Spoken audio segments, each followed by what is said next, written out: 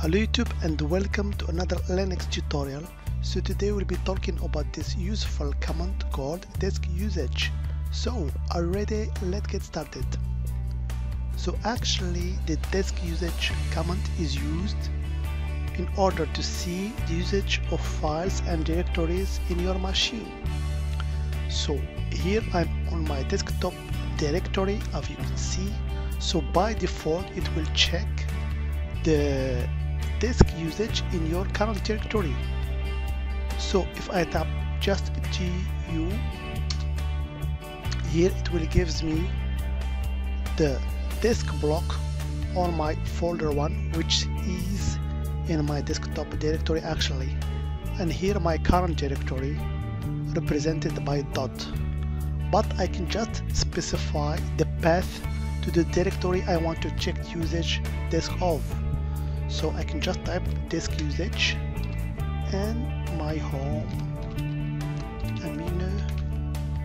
desktop. Okay, so it gives me actually the exact information. But as you can see here, it displays numbers that represent disk blocks, but this is not readable. In order to make them readable, all I have to do is to add option -H. Actually the H stands for human readable.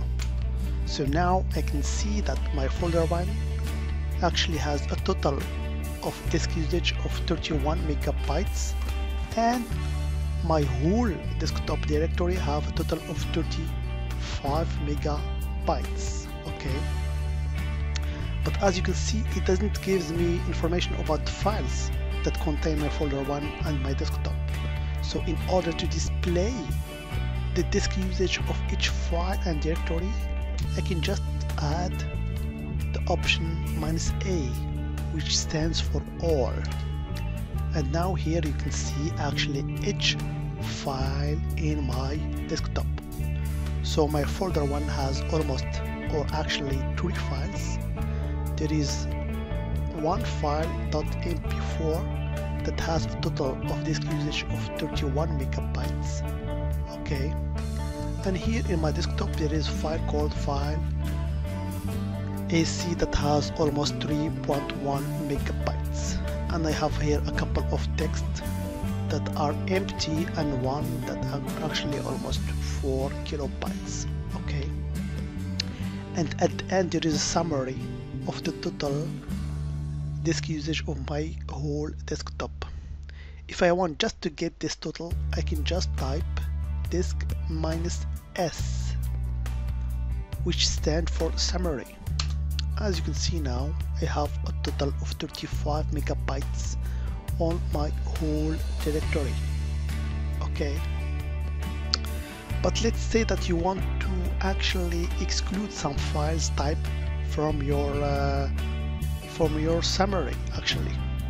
Okay, as you can see here, I want to exclude, for example, this file here called last.mp4, which has a size of 31 megabytes. So I can do the same command, but I have to add an option called exclude. So I want to exclude, which is equal to the paths of my file that I want to exclude. So let's say I want to exclude all files that have the extension of mp4. Okay,